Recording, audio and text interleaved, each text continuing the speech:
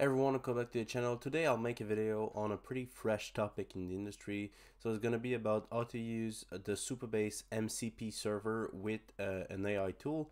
So in this example, we're going to show how you can connect basically Supabase to your cursor chat. And basically this will allow you to execute commands on a distance and get whatever you want. So if you want, let's say, to pull a schema in or basically execute a select, an insert, whatever, you can do this. So I'm going to show you how you can do it on your editor, and it's pretty simple. So let's get started. So first up, if you don't know what an MCP is, it's basically an abbreviation for Model Context Protocol, and it's basically a server that goes between your database. So let's go make a small drawing. So you have your database right here, and let's say this is your Supabase, just like that. And then what happens is you have in the middle your MCP server, so the server right here.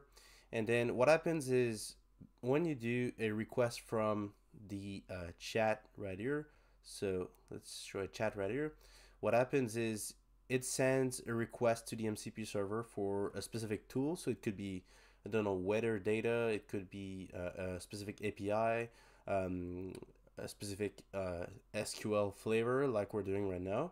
And what happens is the MCP server then sends the request to the Supabase instance, and it talks back to the MCP, and the MCP sends the response back to your cursor interface. But it could also be used with Windsurf or any other AI tool that you want to use. It depends on which one you're using. So let me show you how you can do this. So first thing, what you're going to want to do is go get your connection string from your dashboard. This is going to be in the settings. So if you click project settings and then click on connect at the top here, we're going to need to connect to our Supabase database. So what we'll do is just scroll down and go to the session pooler connection string. And then what we'll do is we'll just copy this. We will open our cursor editor. I just opened a dummy project here, which is my massive SEO project. And what I'll do is I'll just create a new directory if you don't have it yet. So it's going to be called .cursor. And then what we'll do is going to be a new file called mcp.json. And it depends on what platform you are. For me, I am on Windows. So what I'll do is I'll just in this file paste this command. So it's going to be basically telling that we want to add a new MCP server that is called Supabase, and it calls this specific tool from the Model Context Protocol, which is a standard protocol at modelcontextprotocol.io. You can go check the docs if you want, but there's a lot of interesting plugins you can get from there, which are basically MCP servers made for specific things. But in our case, we're going to use the connection string that we copied. So just let me get it back. So we'll go get our connection string, and then you'll need to enter your password. So I'll just enter it and blur it when I'm finished. So let me just do this. Okay, so then I just entered my password, and what we'll do next is we'll basically make sure that the npm config is done well. So just type npm config get prefix to make sure that the tool has access to our npm config from inside cursor. And then what you want to do is do setx path, and then we'll do just like this, and then percentage path percentage dot comma, and then you'll enter the path that you just got from there. So just copy it right there, you paste and click enter. I already done it, so I'm not going to do it again. But then what will happen is that this will tell npm tell cursor that your npm emplacement is at this place in your specific environment variables on your computer. And then what you will want to do is go check the MCP server settings on cursor. So If I go check the cursor settings, just like that, and I go to the MCP section, I can see that I have the Supabase MCP servers that is appearing right here. Make sure it's enabled with the button to make sure that everything is working, and then you should be ready to go. Now, so what I want you to do is to basically create a new chat. So we'll start and go ahead with creating a new chat, and we'll ask our agent to basically tool call our Supabase command. So we'll do something, get the public schema from my Supabase database. Let's click enter and see what it returns calling from our Supabase database.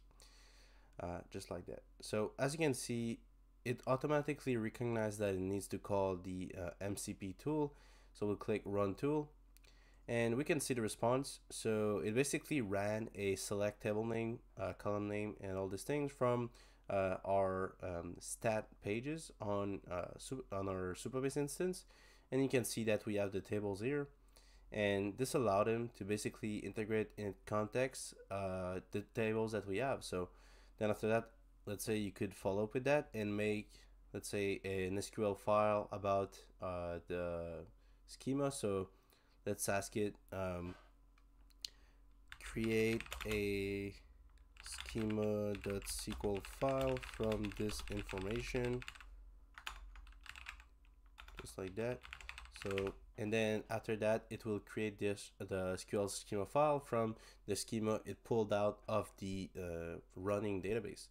And as you can see, it's running right now. So it's creating the specific file and pulling all the table definitions.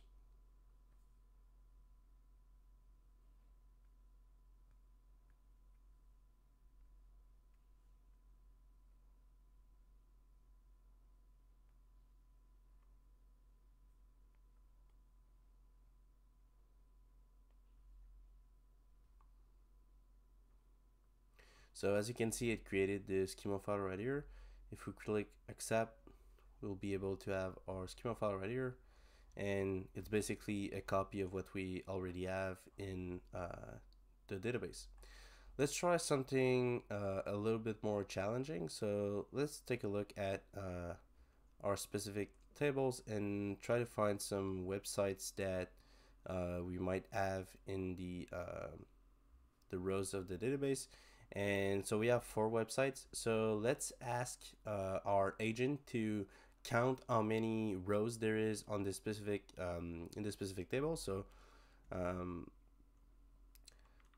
find how many websites there is in the website table of my Supabase database. Then I would run and call again the MCP tool. So as you can see, calling MCP tool, select count as website count from websites, and we can click run tool. As you can see, website count is 4. There are 4 websites currently stored in your websites table. Would you like to see more about these websites as their URL? And let's say go for it, and then it will run this. So as you can see, it's very powerful. You can interact with your database as you want. There's really nothing you cannot do with this. You can do anything in natural language. So if you ask a specific query, it will run it. So as you can see, now it's gonna select the ID, URL, stuff like that. And basically, yeah, it's really a good tool to use, and you can do it with any other tool, not only Supabase and Cursor. So I hope you guys enjoyed this video. If you have any other question, I just started a new community, completely free community in the Discord in the description. You can check and join there, create a ticket if you have any question or need help. And otherwise, you can also take a one-on-one consultation with me. I am available, and it will be my pleasure to help you. I'll see you guys in the next one.